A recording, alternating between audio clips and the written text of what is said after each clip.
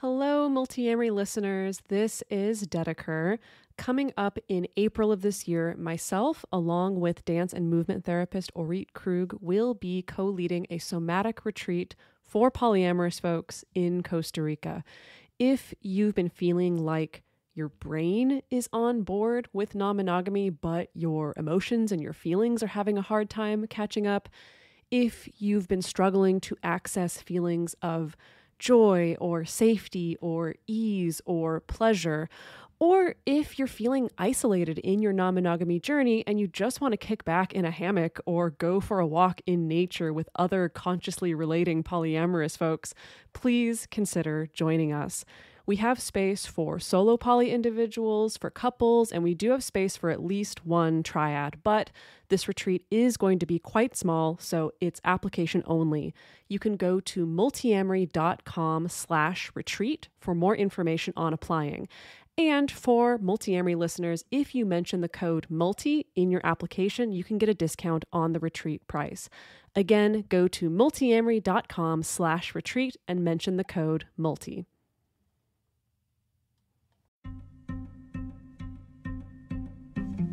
I was in a conversation this week where my manager was doing this coffee chat with all of us at the beginning of our team meeting and asked everyone to go around and share something that they did this past weekend. This is a totally innocuous seeming question, and people shared about their kids' birthday parties and baby showers and all these things, and I lied. I lied about what I did this past weekend, because what I did this weekend was spend time with my husband and his partner, and we all did something together, and it was really meaningful. But I act like I hung out with some friends. And what it does, and this is something I've told people, it makes me feel the way I felt when I was still closeted as a pansexual. It makes me feel like I'm still worried, and this was true, that I'm going to get seen on a date, and someone at work is going to think I'm doing something immoral or wrong. And those things, that fear, that shame, that anxiety, affects how I show up at work. It affects the way I relate to my colleagues. It affects my sense of being authentic. And it's making it harder and harder for me to feel like my best self here at work. Welcome to the Multiamory podcast. I'm Jace. I'm Emily. And I'm Dedeker. We believe in looking to the future of relationships, not maintaining the status quo of the past. Whether you're monogamous, polyamorous, swinging, casually dating, or if you just do relationships differently, we see you, and we're here for you.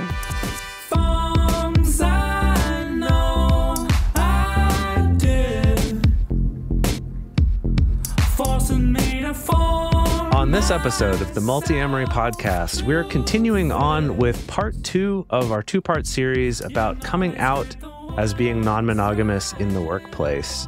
So in the past episode, just as a quick recap, we talked about some of the ways to evaluate the risks that you might have in coming out, some things to understand about that, as well as exploring why you might want to, and hopefully some ways to evaluate if the pros of coming out would outweigh the cons, and whether that's something that you feel like you're able to do. And hopefully, my hope is that more people than we expect come away from that conversation thinking, yeah, you know what? That is something that I could do. That is something that I actually feel safe enough to do and could start making a difference there. That actually is something that happened to me. So this episode, real quick, is mostly going to be an interview that I did with Dr. Lily Lamboy, who is one of the founding members of the Open Workplace initiatives that we talked about a little bit in the past episode. We're going to talk about a lot in that interview in this episode. But specifically, I'd been part of that group watching their progress, and they just released this at the end of last year, back in October, I believe. And I went to their kickoff event that they had, and they had a little meeting where Dr. Lily Lamboy was there and Dr. Heath Scheckinger, who you remember from our episode with Diana Adams a while back last year. And I just got real pumped about this idea of potentially being more out and realizing, yeah, I am in a position where I do feel like my workplace is just safe enough and I'm just hard enough to replace that maybe this is something that I could do. And so I actually, in between recording the last episode and this one, actually did reach out to my HR department to start having this conversation. Oh, I was so proud of you. Ah, geez. You really got fired up. I think the kickoff event really did its purpose. What do you think will come out of that discussion with your HR department? Yeah, well, so the conversation was good, first of all. And the person that I talked to was the VP of HR for the whole company, international company. And, you know, her reaction was overall very positive. Luckily, she actually happened to know a little bit about polyamory already, not from personal experience, but she told me like that she had watched a film years ago that had had some polyamory in it. It was like a documentary film. And that caused her at the time to like look into it, and her husband to learn more about it. Oh, wow. Even if it's not something they ended up doing themselves. But I actually was lucky that she already knew a little bit. I didn't have to do any explaining helps. There. Oh gosh, that really nice. helps. Yeah. But something that was interesting, and this matches my experience, is that in this interview with Dr. Lily Lamboy, she mentions a lot how people in HR have training specifically in this kind of stuff. Not specifically non-monogamy, because there's not a lot of training for that yet, which we're hoping to fix. And that's another thing that they're doing with open workplaces. But that they have training in how to talk to employees when they bring stuff up about themselves, and being a place that is safe for them to talk about. And I thought that was cool to realize, yeah, you're right. That is kind of their whole deal. Yeah. Like, the thing that they That's train true. for is to help us employees, which does match up with my experience, fortunately. That's good. Excellent. So let me give a quick introduction about Dr. Lily Lamboy. She is a social impact executive, educator, and researcher who currently serves as the director of the Open Workplaces Initiative at the Organization for Polyamory and Ethical Non-Monogamy, or OPEN, and is the co-founder of the Modern Family Institute, along with Dr. Heath Scheckinger. She holds a PhD in political science from Stanford University, where she also served as a lecturer in both the rhetoric and feminist gender and sexuality studies programs. Dr. Lamboy previously led the diversity, equity, and inclusion functions at both Stripe and Blue Shield of California, which we do talk about in the interview, where she worked to scale both internal-facing, employee-focused strategies and external-facing health equity, social justice, and economic initiatives. It was such a cool opportunity to get to talk with her and get some of her breadth and depth of expertise in this. So let's jump into it. This first half of the interview is talking about, so you've decided to open up. How do you start going about that? What's the best way to do that? Lily, thank you so much for joining us today. I'm so thrilled to be here. Thank you. So when it comes to people have evaluated that they think coming out at work is something that they could do, they feel safe enough to do it, what are some things that, from the conversations you've had with people and the research that you've been doing together with Open and the Open Workplaces Initiative, what have been some of the key tips or findings there that you found in terms of how do you approach this in the safest possible way? Yeah, great question. So I would say the first thing is really thinking about who to open up to. Your comfort in the conversation matters so much and depends so much on who's on the other side of that table. And I would really think about, who do you trust at work? Who do you feel comfortable talking to? And that could really vary. So that could mean that you first open up to a peer, and that's just somebody at work that you already know really well, who might have been to, a house of yours, or met one of your friends or a partner at a dinner, and maybe not have the context. So one route that we've seen work and that can feel good for people, I know I did this, is to say, hey, I know that person kind of gets it on some level, and they get me and they value me. And I'm going to sort of test this out by talking to somebody who I already know and trust, who also happens to be my colleague. That can, I think, give you a lot of feedback and also make you feel like somebody's in your corner when and if you do decide to, for example, approach somebody in your human resources division, approach somebody on your diversity, equity, and inclusion team who you might know less well. If those people are the same person, like lucky you, that's awesome. But I would say finding somebody that you feel comfortable talking to as a first step will really help you kind of just shake those sillies out to some extent and remove some of the anxiety of stepping forward into lesser known parts of the organization.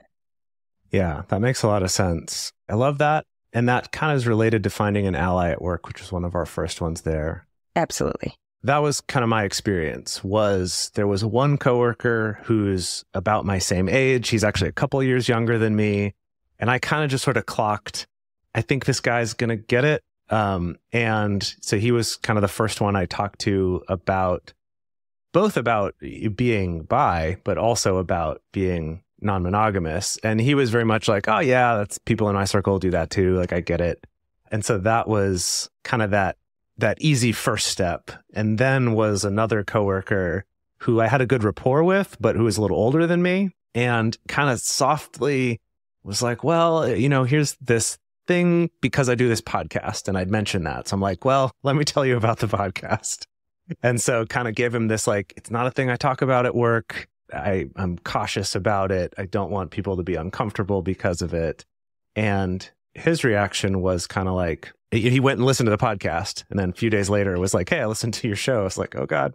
And he said, I don't know what you're so worried about. Like, I think this is totally fine. This is no big deal, which I think simultaneously is really nice of him and also means he doesn't get it, right? The sort of caution that I feel about it. But then just recently had this conversation with HR now to kind of branch it out further and start talking to them about the non-discrimination language in our employee handbook and things like that. That's really great. And that's a nice sequence if you think about it, which is somebody who you assume in advance will probably already have some context, someone who might not and is a little bit more testing the waters, and then somebody who you might not actually really know, but who has usually the training, experience, background, and authority to do something about this within the workplace setting. And so I think that's a great playbook. Not everyone will have all three of those folks in their organization. And I just want to acknowledge that. Not everyone feels chummy with folks at work or personally comfortable, or you might work in an environment that's more conservative and you kind of get that impression.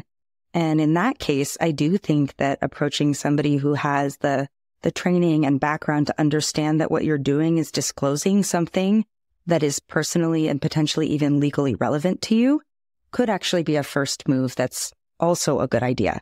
So I just want to say there are different paths depending on your organizational context, and going to somebody in your human resources department or your diversity, equity, and inclusion department, if you have one, if you don't have that friend at work where you're like, I bet they kind of get it, I think is also a really great first step. So I want to emphasize that if you don't feel that way, but you do want to start this process, that human resources can be a really wonderful place to start. And I also want to acknowledge that there's a huge range of people who work in human resources in terms of their ideology, their knowledge, their background. That's something we're working on at Open, is actually working with people who do training for people in human resources so that once you go to that person, they have the context and you're not in the position to have to educate them. But we're not there yet. And so I just want to acknowledge that's why we have these great fact sheets. We'll make sure go along, with this podcast so that you are equipped to do some of that education work, because at this point in our social movement, we can't rely on even people in human resources to have that knowledge. So feeling comfortable with some of those statistics, with some of the history around LGBTQ rights, how organizations have shown up to support employees who come out in other ways, can feel really empowering before you go into a conversation with someone who probably will have the training, education, and background to understand what you're saying once you put it in that context. Yeah. So I actually had a question about that. When looking at the Open Workplaces toolkit, there's a ton of information in there. And it's great. But when I was preparing to go into that call with our VP of HR, was trying to figure out where to start, I guess, kind of what's the entry point to not feel like I'm giving a bunch of preamble or just giving her a homework assignment and kind of expecting her to do it on her own of just, hey, read this. This is important. And I think that it went well, but I don't even know how I structured it. I kind of blacked out for a little while, I guess, while I was kind of giving some information. So I'm just curious, kind of where would you even start with that conversation with someone in HR, someone who has more, it's less of just about a personal connection and more like, I actually want to talk about this officially at work. So for context, I've worked in 2 different human resources departments, one at a large tech company and one at a large healthcare company. So very different environments, one very old company, one quite new company, younger. And my experience working with HR is that people by and large are quite well-intentioned. They actually really want to do right by the people who take the time to schedule a meeting with them, and that they don't always have the context or information. So that's why we got stats, et cetera. It's helpful, but in the end of the day, people care about the person in front of them. And what is the experience you're having if you have decided that you're going to open up personally, not just to do some advocacy work on behalf of others. Something that I would do if I were in this position is say, I was in a conversation this week where my manager was doing this coffee chat with all of us at the beginning of our team meeting and asked everyone to go around and share something that they did this past weekend. This is a totally innocuous seeming question. And people shared about their kids' birthday parties and baby showers and all these things. And I lied. I lied about what I did this past weekend, because what I did this weekend was spend time with my husband and his partner. And we all did something together and it was really meaningful. But I act like I hung out with some friends. And what it does, and this is something I've told people, it makes me feel the way I felt when I was still closeted as a pansexual. It makes me feel like I'm still worried, and this was true, that I'm going to get seen on a date and someone at work is going to think I'm doing something immoral or wrong. And those things, that fear, that shame, that anxiety affects how I show up at work. It affects the way I relate to my colleagues. It affects my sense of being authentic. And it's making it harder and harder for me to feel like my best self here at work. And I really care about this organization. And I really want myself and others like me to feel like they can answer the question, what did you do this past weekend? Or how are you spending your holidays? In a way that feels authentic and doesn't bring that up sometimes once, twice, 3 times a day. That's awesome. That's great. I found that for myself, being a remote employee, there's not that same sense of, oh, just what did we do last weekend? But where I ended up going with a starting point was saying, hey, I actually just attended this workshop about Open's, Open Workplace Toolkit. And that got me thinking about our employee manual. And I kind of segued from there into this, kind of putting it outside of myself a little bit, of saying, yeah, I went to this talk from this organization. And one of the reasons they're really pushing for this is because there aren't any legal protections in place for people who are polyamorous or non-monogamous. And I started with the other stuff before I said the word polyamorous and non-monogamous to kind of set the stage of like, this isn't just me. I'm not coming in, not having done my research, but I've got some resources. I'm working with other people doing this. And what I found is that, one, I think it kind of helped with that soft start a little bit. And then also, she was surprised to realize that. To her, it just seems like, well, that should fall under sexuality and sexual preference and those protected classes we already have. And so I thought that was, for me, kind of a helpful way to bring it up where it wasn't saying, hey, I have a personal problem with this, but more, I'd like to be able to share more. And I'd like to help other people in the company feel like they can be authentic, but we're not protected. And so I feel like even if I put out a call to put together a resource group at our company, they're going to feel like, well, I don't know if I should come forward to that because that's not safe. And I think her surprise at it not being a protected class actually kind of helped motivate her a little bit to say, yeah, I'm going to talk to the people in charge of that part of the employee handbook and see, if we could get that in or, something like that. And so that was, I think, a helpful approach for my company as well. And so I love that example of your personal story or kind of putting it outside of yourself a little as another way. I think that both of those approaches, depending on who you are and where you work, coming from one angle or the other will make a lot of sense. So, I worked at a place that is extremely people first, human centered, which I loved. And I felt in the context of consistent leadership rhetoric saying it matters to us a lot that you feel you can be your authentic self and share important aspects of your life with your colleagues, that starting there was something I knew would resonate with the person who designs those policies, designs that approach. So this is all of rhetoric is just figuring out what's the message you want to send, who are you sending it to, and what will resonate with that person. And then I think back to when I worked in tech, and I didn't go through this process. I didn't feel comfortable, even though it was in some ways a more overtly progressive organization. I think the approach you're describing would have been a lot more impactful because it was less, for lack of a better word, heart-centered. At Blue Shield, where I worked, we had a CEO who started almost every conversation talking about leading with love and leading with the heart. That did not happen when I worked at Stripe, and Stripe CEO has lots of other great qualities, right? That's not a knock. It's just not the way the organization is wired. And so I think part of why I struggled actually with putting together the toolkit, and we're going to actually come up with another version of it that's more interactive, is that so much of how you approach this depends on your organizational context, both what's already in place and what the vibe is to some extent. And so to some extent, my recommendation is to really think through, what do you hear other people talking about? What do you hear leaders talking about? What matters at this organization? And it sounds like, Jace, at your organization, the idea of being safe, being protected, being cared for, not feeling at risk is something that that's important to all HR professionals, just to be clear. But that might be part of what motivates them, and that they see themselves as being in more of that protective orientation. And some organizations, a lot of the times older, actually more organizations that have had a long time to develop organizational culture as a specific area of focus, have this whole orientation towards the whole person, authenticity, belonging.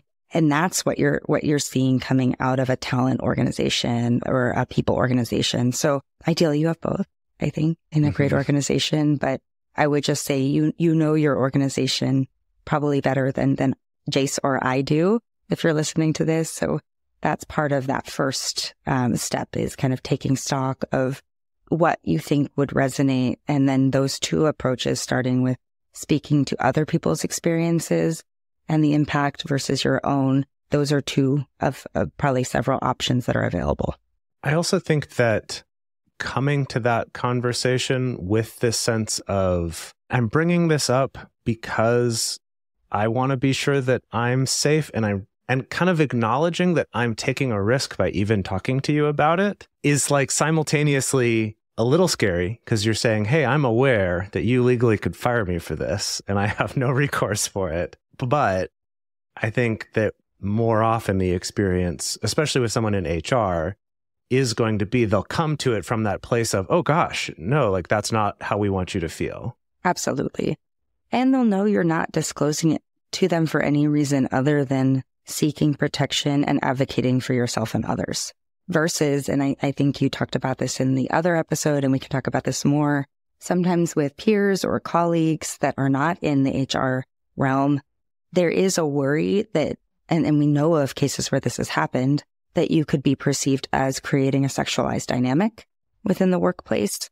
I know that that's something that, you know, as a pansexual woman, that's a fear that I had even in coming out as pansexual, right? Because of the sort of stereotypes around pansexual people. And then you add on poly, and, you know, I don't have to tell viewers and listeners here what the stereotypes are around pansexual polyamorous people, sort of always out recruiting, which, you know, we all know, I hope, you know, there's no evidence to support that. There's no reason to believe that that's true. But it's also portrayed that way in media.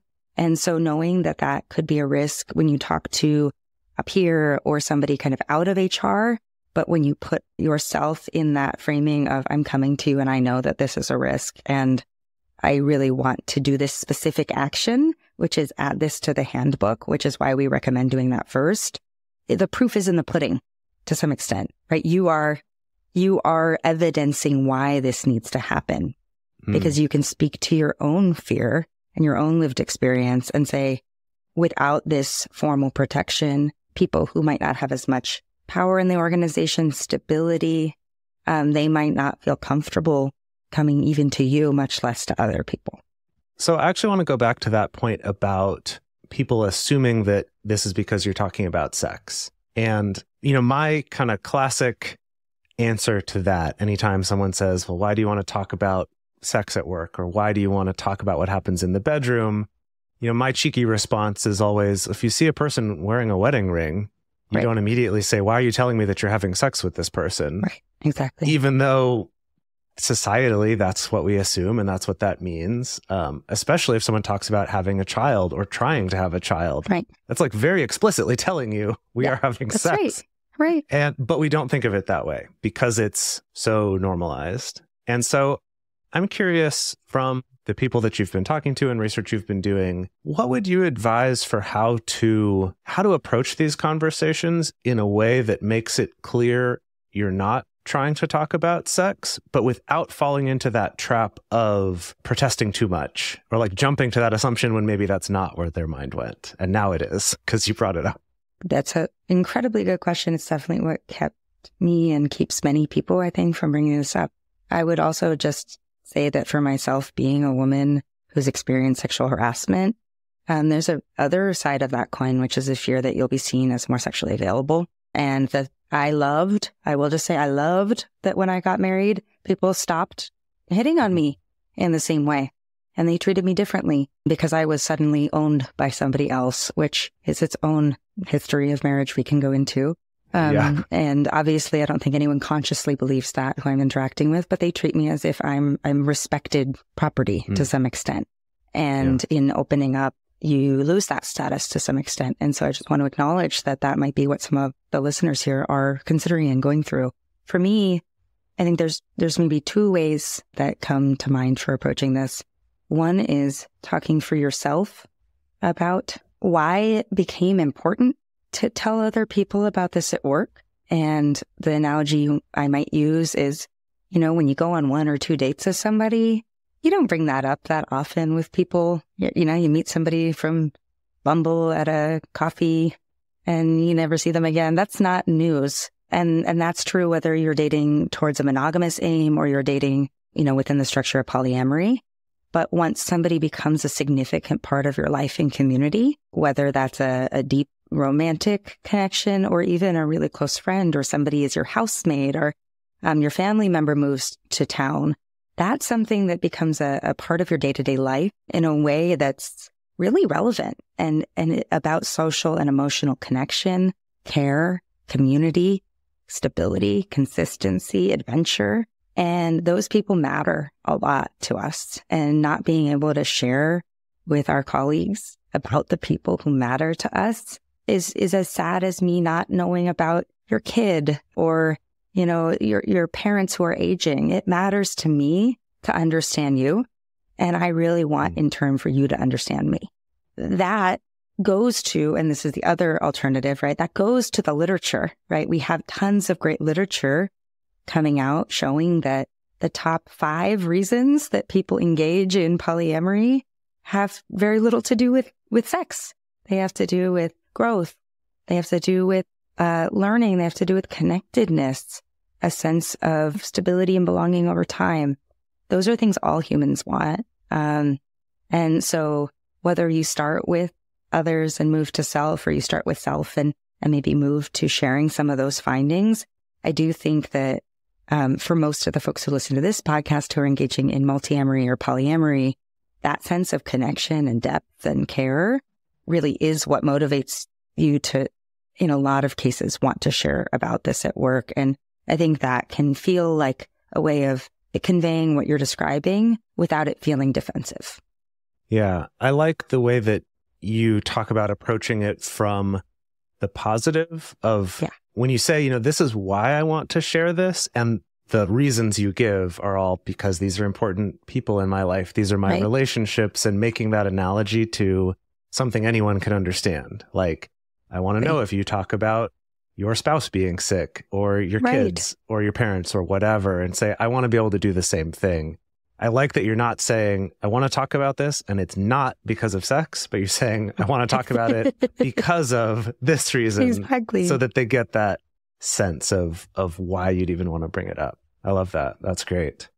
And I think that goes back to the workplace, just to put a pin on it. Like, why is this relevant? Some people might be like, why are you sharing this? And especially with a manager, I think one reason it's relevant is that if you are in a polyamorous relationship and your partner does get sick or something happens, it's actually often important to be able to take time off to care for them.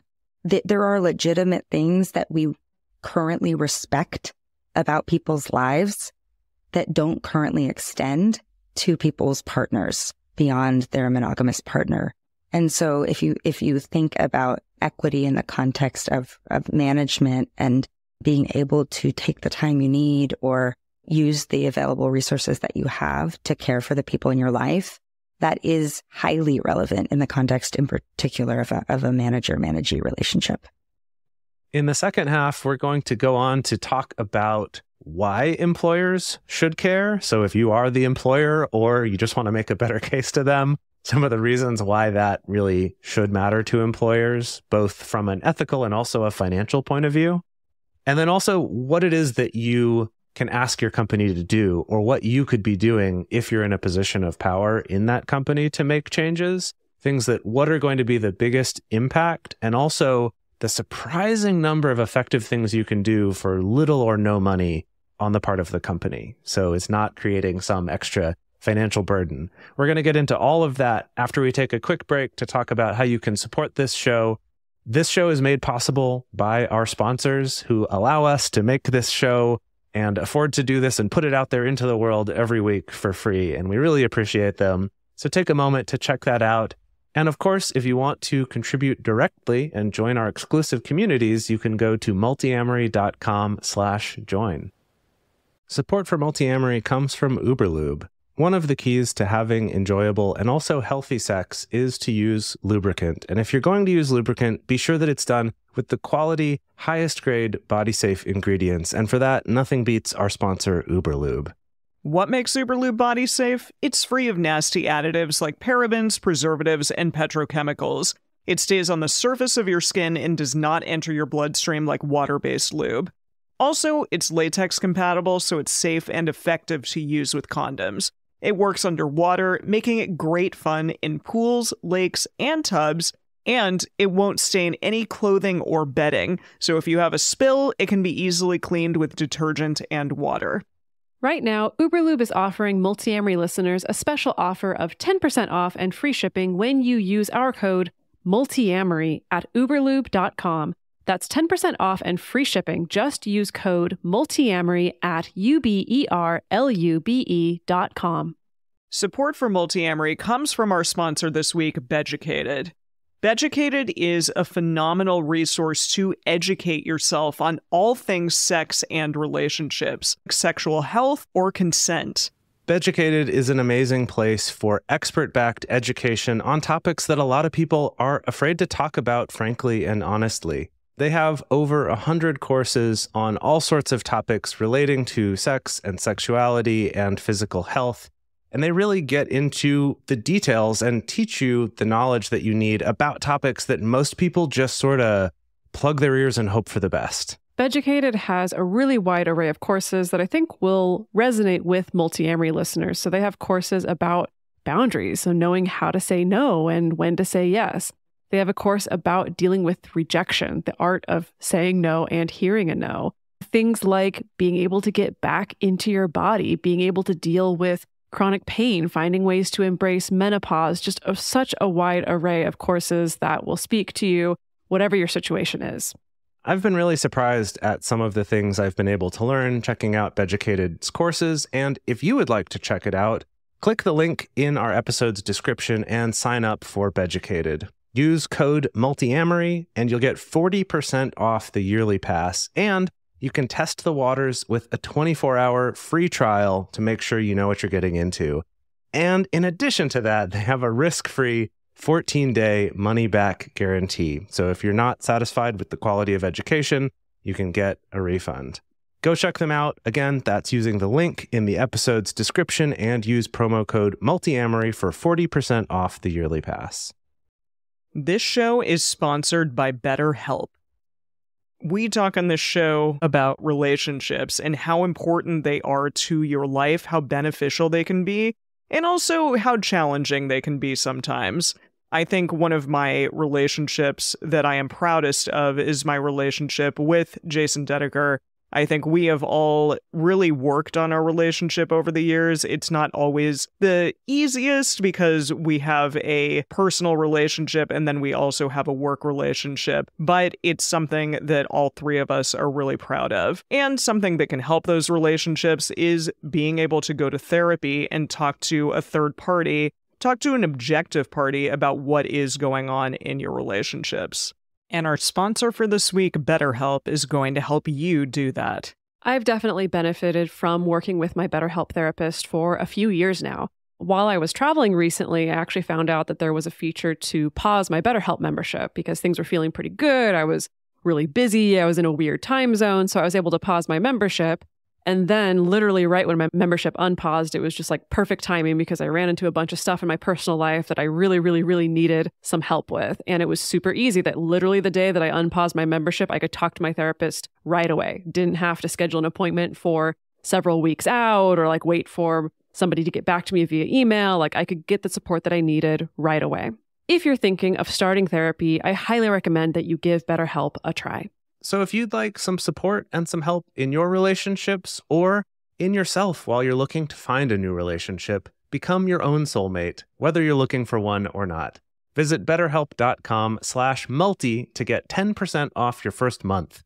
That's BetterHelp, HELP.com/multi. Support for multi-amory comes from Paired. So I'm scrolling back through my history in the Paired app with Jace, and they have all kinds of fantastic questions that we've responded to and little quizzes and stuff like that. Now I'm going all the way back to this one that asked, what's the last thing you screenshotted? And it was kind of funny because the last thing that I screenshotted apparently was like my Virgin Atlantic Flying Club account number for some reason. And then this is going to give you a time and place of kind of when we answer this question. The last thing that you screenshotted, Jace, was like your ticket to go see the Barbie movie. That was a while ago. Yeah. But what I really appreciate about this app is that it's very easy to go back and forth between some questions that can be very deep. Like one that we answered around that time was, if you could change one thing about how you met, what would it be? But it also could be something silly like this, of like, what was your last screenshot? I love that. So if you're curious what this is an app called Paired, which is a relationship app for couples. So you and a partner download the app, you pair your accounts together, and then every day, Paired gives you questions, quizzes, and little games to play to stay connected, have conversations. So many of these have sparked really great conversations with us. Like Dedeker was saying, sometimes it's a heavier, more serious topic. Sometimes it's just goofy and silly. Sometimes they're really simple and quick, and sometimes I'm like, okay, I need to make some time later to think about this one and write a more thoughtful response because I really want to get into this topic together. It's just a really neat way to stay connected. I think this would be a fantastic thing for people in longer distance relationships or just people who want to keep those engaging conversations going and not just talk about the day-to-day things you have to do logistically to get life done. Whether you're just a few dates in or have been together a long time, it's time to lighten the mood and have fun with your partner by using Paired. Head to paired.com/multi to get a 7-day free trial and 25% off if you sign up for a subscription. Just head to paired.com/multi to sign up today. Connect with your partner every day using Paired. A happier relationship starts here. And we're back. So before we move on, let's quickly recap some things from how we should approach this process of coming out. Yeah, so some steps that you can take, maybe the most important one being to find an ally or find someone that you can talk to who is trained to be able to listen to you in a safe, or at least a safe enough sort of way. So ideally, if you work for a company that's large enough to have an HR department or a DEI department, those can be good people to turn towards. Also, keep track of the interactions, keep an eye on how it's going on, especially if anything comes up around sexual harassment or people being uncomfortable. Be sure that you're keeping track of those, talking to HR about things as they come up so that things don't get away from you. Just to take caution and be even more careful than you were before about discussing things like sexual acts or any sexual conversations. That's probably just a good best practice in general after you've come out, just so that nobody can, assume, oh, you're hitting on me or you're doing something that is sexual and you feel more comfortable now because you're out. Anything along those lines that could get you in trouble for any reason. Just take caution, just be prepared and know, okay, I'm not even going to go there in this scenario with this person just because I'm taking care of myself and I don't want anybody to get the wrong idea. It's okay to take it slow. This isn't something that has to happen overnight. Hopefully you're in a position where you have enough control over information that you're able to take it slow, like someone hasn't accidentally outed you or things like that. But yeah, this doesn't have to be a big company-wide announcement. You don't have to do your whole coming out process in one day. Take your time. And then also, people are going to pick up on how you're expressing this, how you're feeling about it.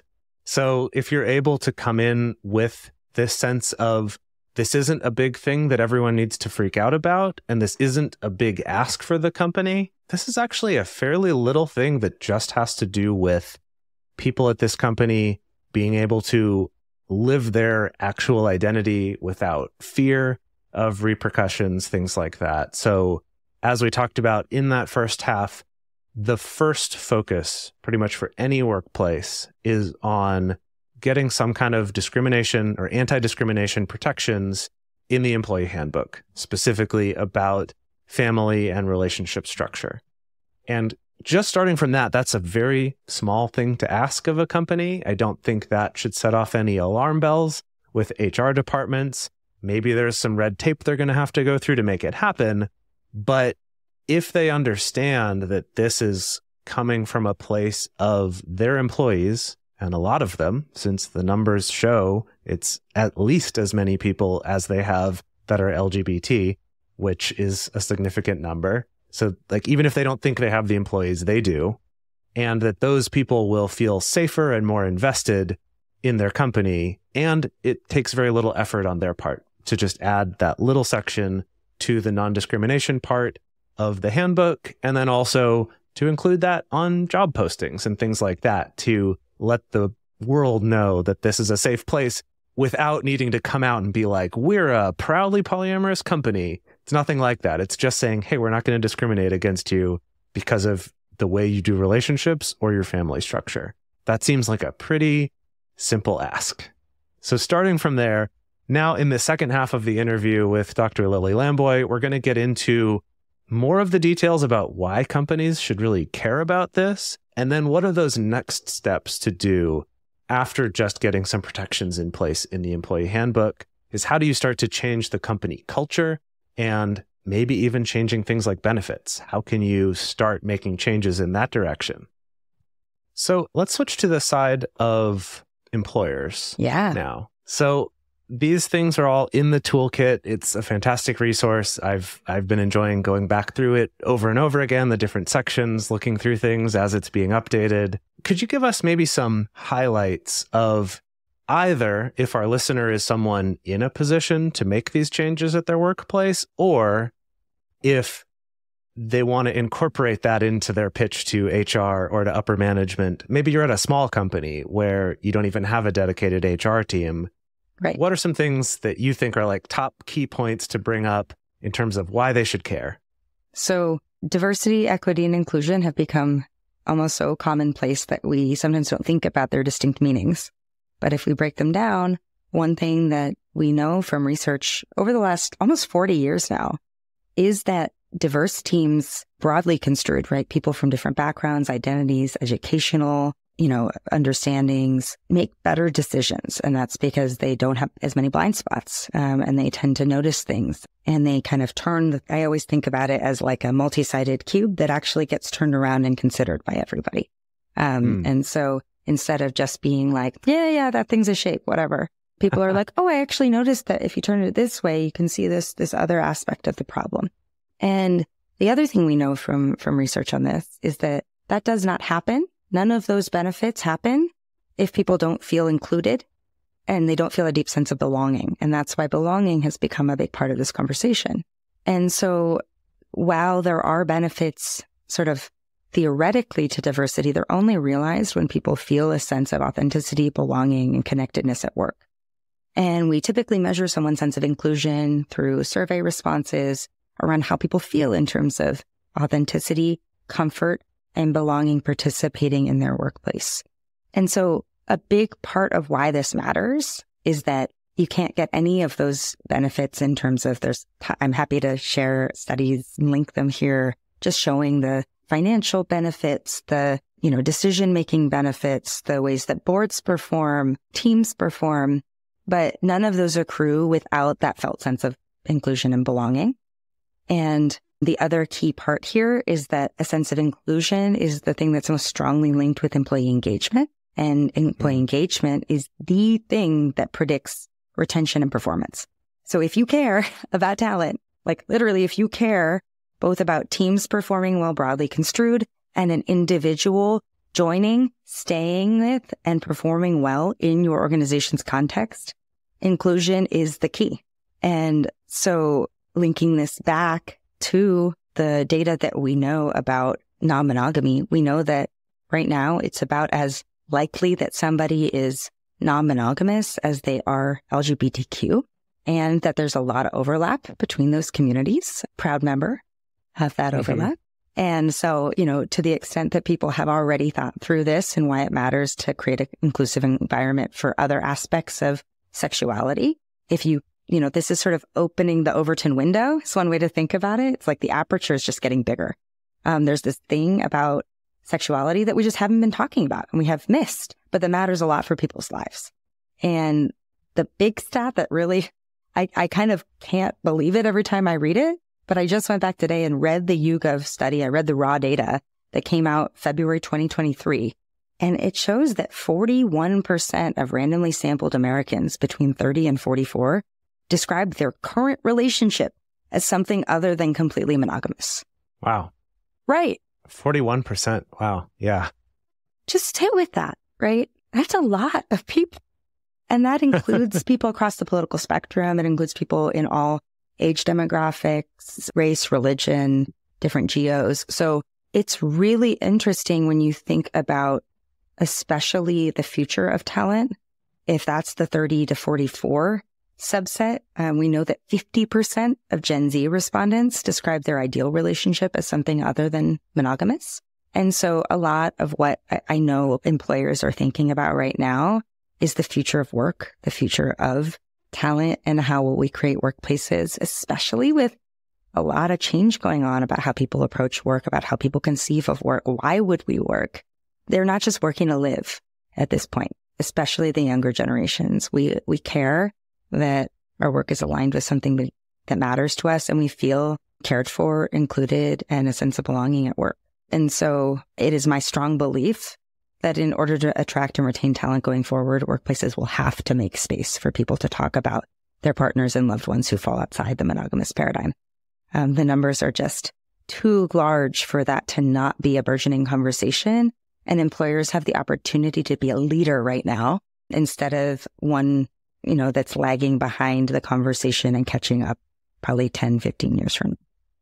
Yeah, I found that in some of the conversations I've had, and something that I think would be effective, I'm curious your thoughts, is assuming that you work at a company that at least doesn't want to be actively homophobic or racist or transphobic. Assuming that, which if you're in that boat, get out of there, find somewhere else to be, right? That's a really bad situation. But, assuming that they don't want to be those things, and maybe they're kind of oblivious to it, maybe they're a little bit conservative still, but at least they don't want to be those things, that bringing up that the analogies between how companies put protections in place for trans people or LGBT people before they were legally required to, and that they didn't want to be left behind. Kind of get them a little bit with the FOMO of, you don't want to be left behind here. It's true. And those numbers are staggering, right? The percentage of Fortune 500 companies with policies protecting LGBTQ discrimination grew from 4% in 1996 to 91% in 2019. Yeah. Yeah.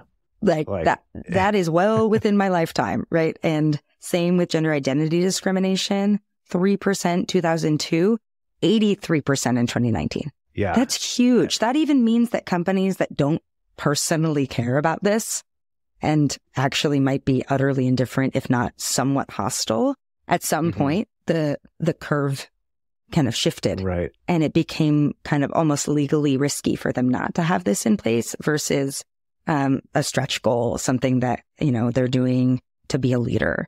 And so we all, I think, have opportunities, depending on, where you work, to engage those statistics and that rhetoric to say, hey, this is going to happen and we should be a part of it. And what an exciting opportunity.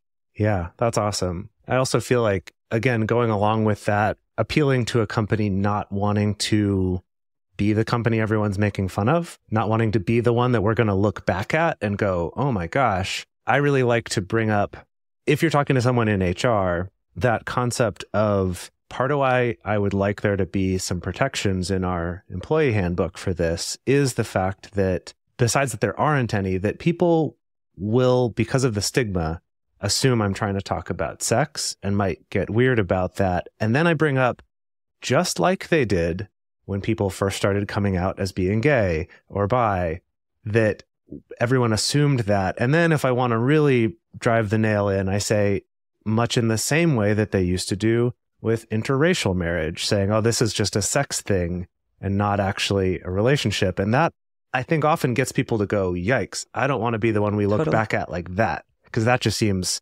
absurd by our modern standards. But not that long ago, that was the case. Yeah. And it's still the case in some places.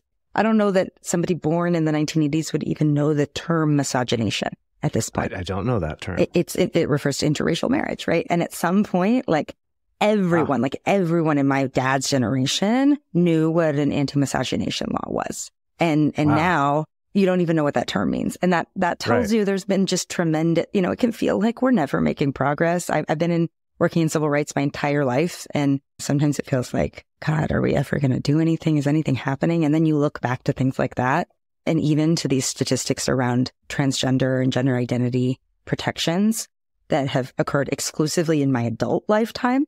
And it makes you feel like, wow, we're really doing something here. And we have the opportunity to be a part of this next wave of people being safe and people being able to love who they love and be who they are.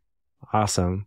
So as far as workplaces, putting some things in place, I think step number one is trying to get some kind of non-discrimination language in place and then adding that hopefully to job postings. But what would you say would be the next steps in terms of, you don't feel like you're asking your company to do something really expensive or really extra just for you? What would you say would be the next steps after that? Depending on how your organization works, but I think this is a common one, either partnering with your LGBTQ employee resource group, if you have one, or doing this on your own with a couple of friends and allies, hosting a panel discussion. And that I would suggest reaching out to folks like the Multi-Amory podcast, folks like Us at Open or Modern Family Institute or Chosen Family Law Center, or, I know Irene Morning was just on the show. There's so many experts in this space who can speak to both deep expertise and research and, in many cases, lived experience, and can take the limelight off of you, unless that's something you like, and give people both the knowledge and education that they need and ground it in personal storytelling, which is what we know sticks for people.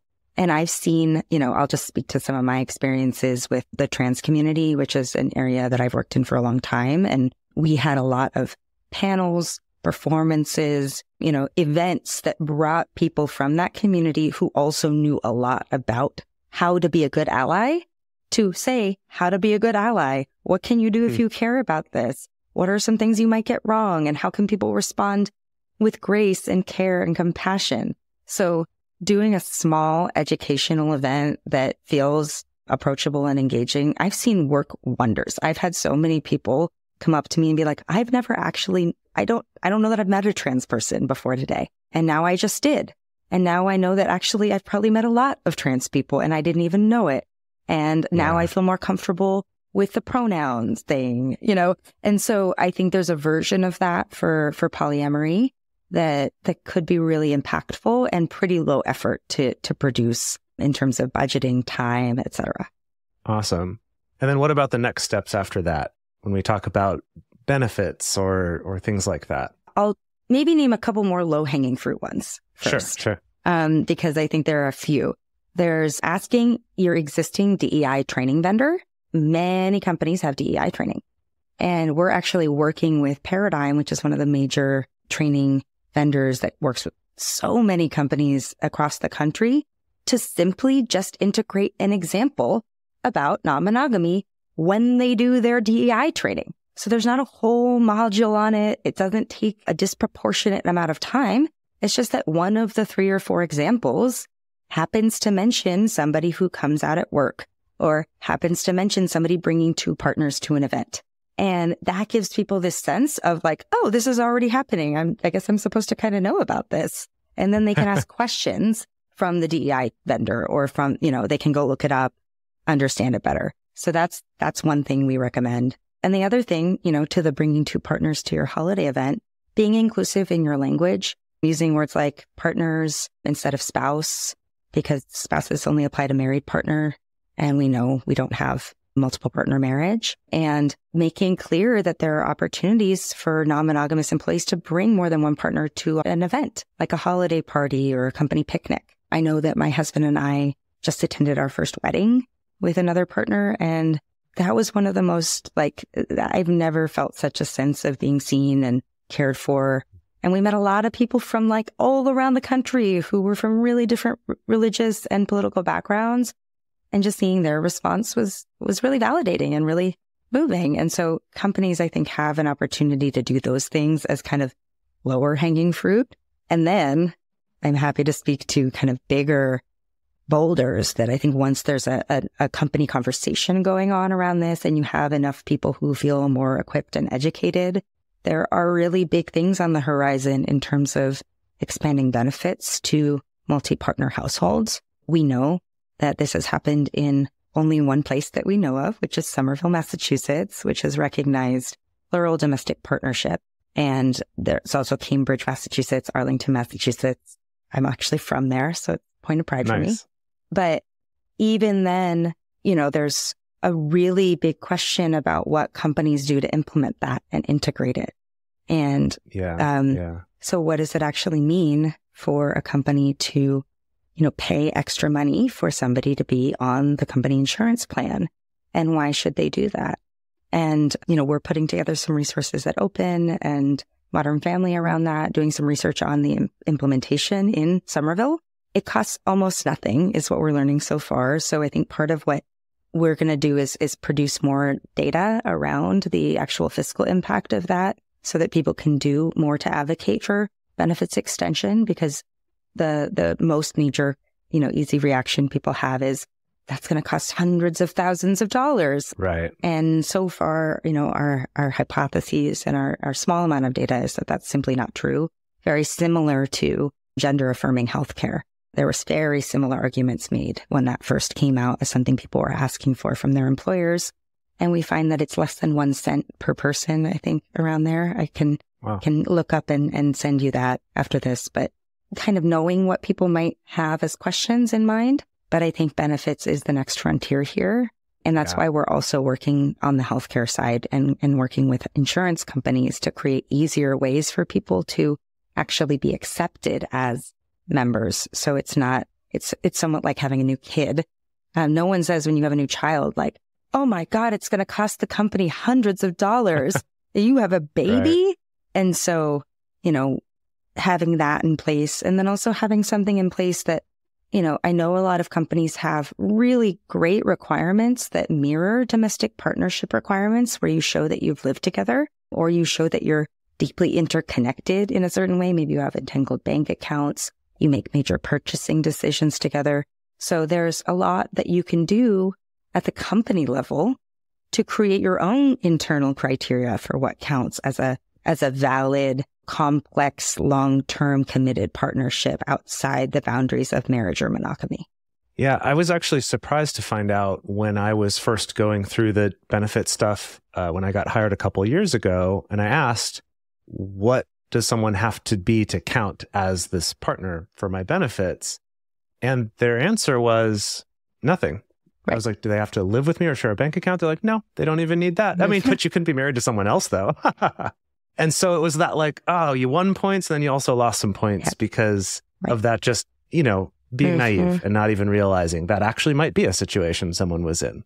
It wasn't for me, but it was kind of that like, oof, and I did bring that up with HR when I talked to them as well, just being like, hey, this is this little example. I know no one means anything harmful by it, but, that sucks that language is there. And I also don't even know if it's true. I don't know that it's true either. Well, just assume you're not married to someone else. I'm like, is that actually how this policy works? Or did you just say that as a joke because that's an absurd concept to you? I don't know. Yeah. So yeah, there's some question marks there. But yeah, I love that it's like being able to put together resources to say, hey, this isn't actually going to cost you as much or maybe any compared to what you thought. And here's a way that you can better be providing for your employees. That's right.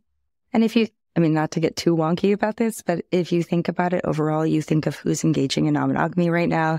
It's younger people, and it's people who tend to also be in contingent or more, risky positions with regard to accessing healthcare. And so putting folks on good healthcare who also don't bring a lot of risk to the risk pool is good for everyone in our society. And so there's not only that it doesn't cost as much as actually kind of part of the whole healthcare mandate. That's the spirit of it, is that we want people to be getting preventive healthcare, to be getting access to the kind of quality healthcare that usually only companies provide in this country.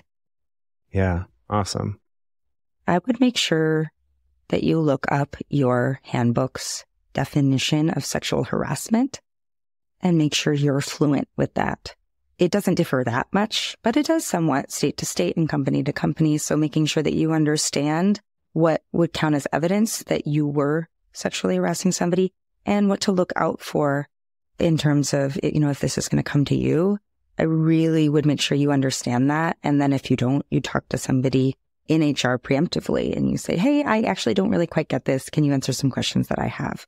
Because I don't know that actually everyone even always understands that. And, there are things that constitute harassment, like, repeatedly commenting on somebody's appearance, asking them if they want to go to coffee multiple times, even though they say no every time, right? These are subtler things that might not be obvious to everybody, but that within a broader context and pattern do actually constitute sexual harassment in certain contexts. So just knowing that you can and should document those things if they happen to you, and know that there's some possibility that somebody's going to make that accusation against you, and either have somebody else around when you're talking to them can be a really important, piece of having somebody else who observes the dynamic, ideally somebody that you trust. If you do start getting somebody who's coming on to you or being a little weird or creepy in your presence, both to protect yourself in the moment and to protect yourself in terms of, making a case that that's happening and that it didn't start happening until you told them about your identity.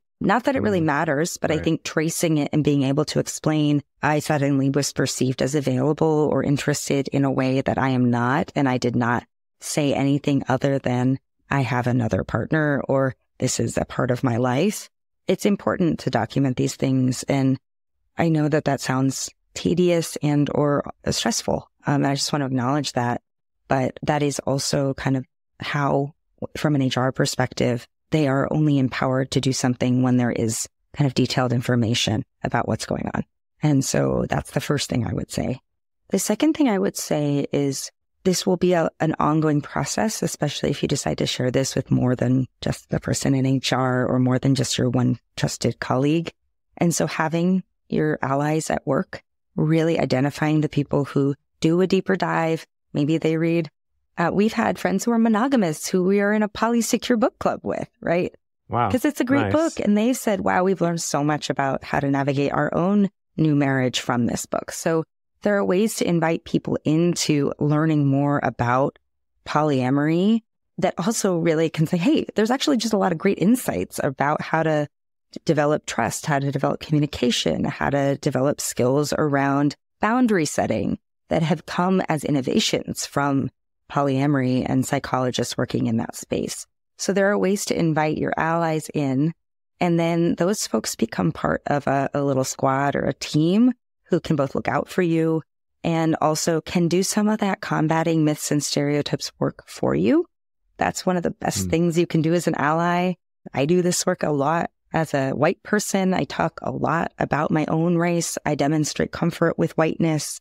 I make sure people see me discussing race in a way that reframes it and makes it, more comfortable while still actually challenging myths and stereotypes and bringing in relevant information.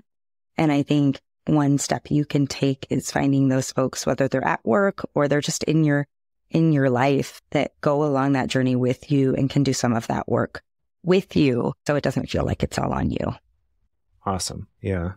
I think the final thing I'll say just on the sexual harassment perception piece, I hate to say this, but just being a lot more careful about what you do share about your private life once this is part of your known universe. Like me as a married person, when I'm assumed in lots of contexts to be monogamously married, I can get away with all kinds of risque jokes because I'm a, bordering on middle-aged, unavailable, white seeming, white, moderate seeming, like person who's just making a little click. And that's a very different context suddenly than when people fill in gaps, as you well know, about what it means to be polyamorous with all their own projections, fears, fantasies, etc.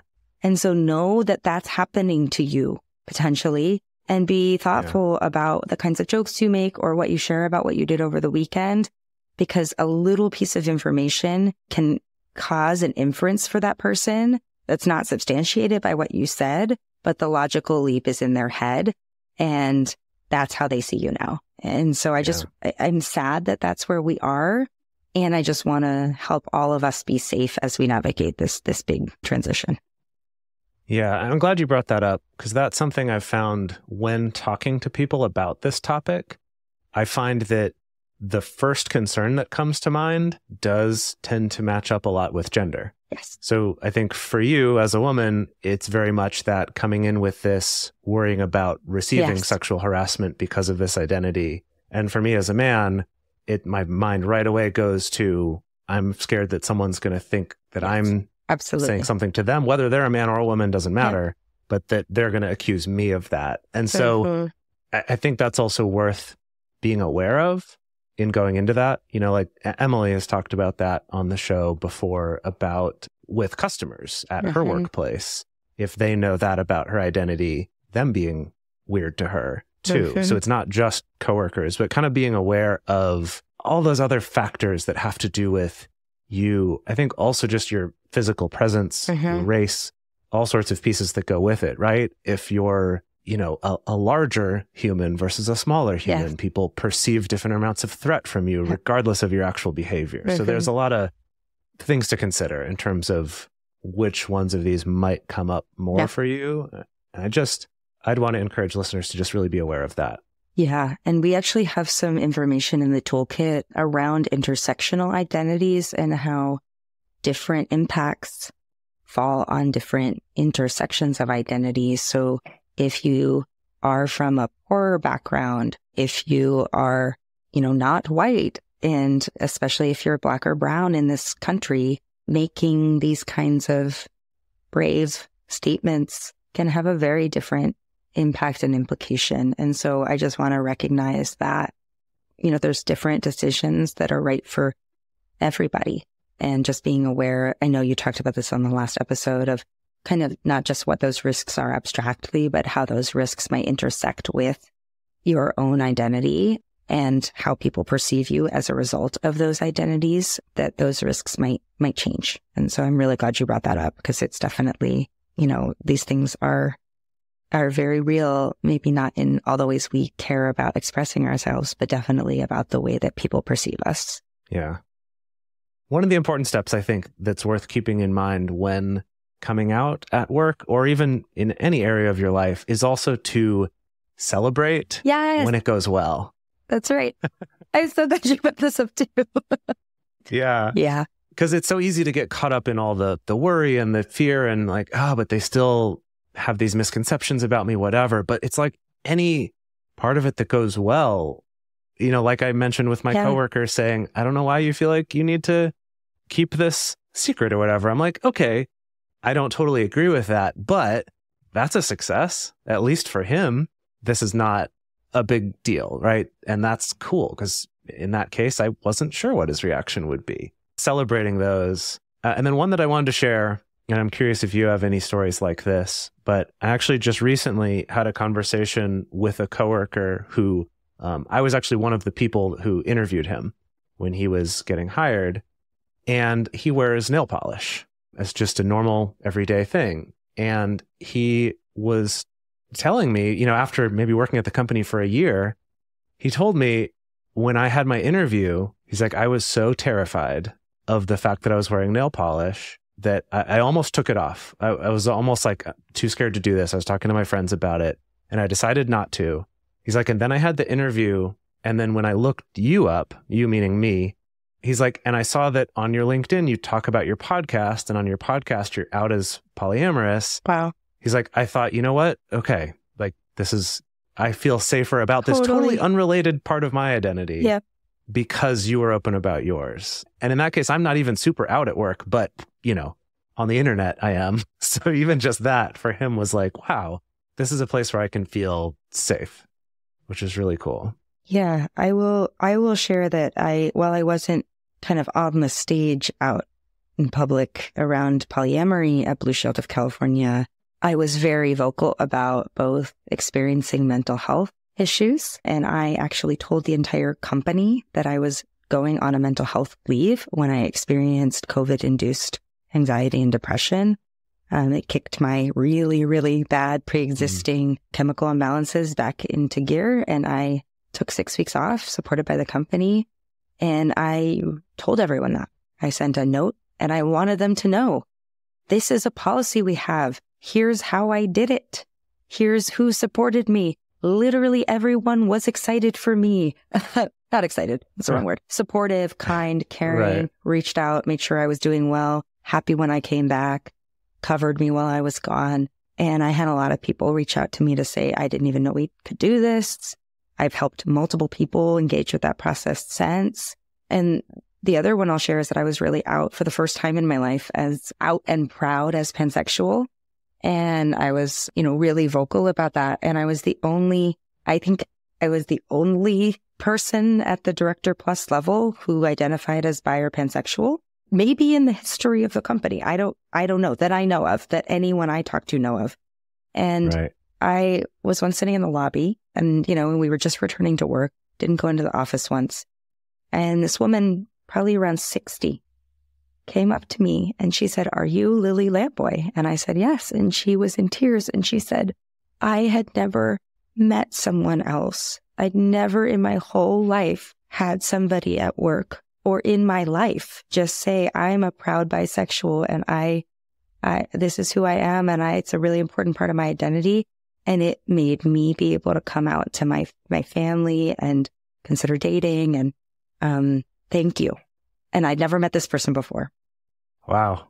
And I share that because it's so worth celebrating. And I like to hope and think that for every person who takes this brave step, it opens up space. I think of it as kind of creating some shade, and the shade gets wider and wider, and we're not all just out baking in the sun together, not able to do anything about it. We're able to relax, be ourselves, move in and out of the sun and the shade, and be comfortable. So thank you for bringing that up, because it really does matter. And that's Harvey Milk's whole thing, right? That these social movements it all changes when people have a personal connection. Awesome. Yeah. So where can people find more about you, about Open and the Modern Family Institute, and to get all of these resources and links to these studies you've been talking about? So I am the director of the Open Workplaces Initiative at the Organization for Polyamory and Ethical Non-Monogamy, which is a fantastic advocacy organization operating out of the Bay Area, but working globally. And we have a website. Hopefully we'll link it here on the website, but it's open-love.org/open workplaces. So pretty easy to find. Pretty sure that if you just type in Open Love Open Workplaces, you'll probably find it on Google. Yeah. And that has the toolkit, which we've been talking about on this episode, which goes through everything from some of the legal considerations to the data that we've been talking about to some of the scripts for how you approach this, what to ask for. And we'll be continuing to evolve that. So if you have feedback on how it could be even better, we also appreciate hearing from you. And there's an easy way to do that on the website, because this is the only reason we have this is to make this easier for you to open up at work. So to the extent that it's helping people, that's great. And to the extent that it could be even better, we would love to know. We're also starting to collect stories of people who have opened up at work. I think to your point, Jace, we don't know that much right now about how it goes. And I think we have more fear around it than may potentially be warranted. There's a lot of anticipated stigma. There's a great sociologist at Harvard currently doing research on this that I'll make sure that I send to you, showing that people really anticipate how scary this is going to be for good reason. And this is what we want to test, and we have a hypothesis that actually once people do go through this process, that on balance, we hope and expect that people will have positive experiences and be able to move this work forward. But we don't know right now. So part of what we'll be publicizing on the Open website, and this is a collaboration with the organization that I co-lead along with Heath Schlesinger, who's been on this podcast before. We have founded an organization called the Modern Family Institute, which really focuses on research and public education. So whereas Open focuses on legislation, action, advocacy, Modern Family really focuses on that research, that public education, and clinical training and practice that allows us to then figure out what we should do on the advocacy side. So we're doing a joint project surveying people about their experiences opening up in the workplace so that, maybe next time we talk, Jace, I'm here and I'm able to say, hey, actually 100 people have done this since we last talked, and here's what they experienced. And here's what we learned about how to do this even better, instead of me just basing it off of what I've observed and heard. But we really, truly don't know other than a few anecdotes right now. So that's one of the ways you can stay engaged and potentially help, is that if you do or have opened up at work, we'd love to hear from you. And we've created hopefully easy way for you to tell us about your experience and be involved in the kind of early groundwork of this social movement and this advocacy. Awesome. Well, thank you so much for taking the time to talk to us. And thank you to you and everyone on the team for the Open Workplaces Initiative. It's such a cool resource that's been a long time coming. And it's so cool that it's actually out there in the world and available for everybody. Thank you for using it. Thank you for sharing your story. Thank you for being brave and opening up. And I just want to end by celebrating you and your bravery. And I'm really excited to hear how it continues to go and kind of that shade you create for others in your path. Awesome. Thank you. Thank you. We're so lucky to have had the opportunity to have Lily Lamboy on the show. And just to get to talk about this amazing subject in general, protections for consensual non-monogamy and creating a culture of acceptance at workplaces, it is this ongoing process. And we are still at the beginning of that process in so many ways. And all of you out there, if you decide that it's really not safe for you to come out, or you just truly don't want to take that risk, maybe you live in a really highly conservative area or work for a company that is more conservative, that's totally fine. Don't feel bad about that. You take care of yourself. That is your top priority, and that's what you should be focused on. And, maybe you'll never come out at work and you still will be very happy to work there, and that's great as well. But for all of you out there that do start to open up, remember, get support, get a good community, take it slow. Coming out isn't something that you do all at once.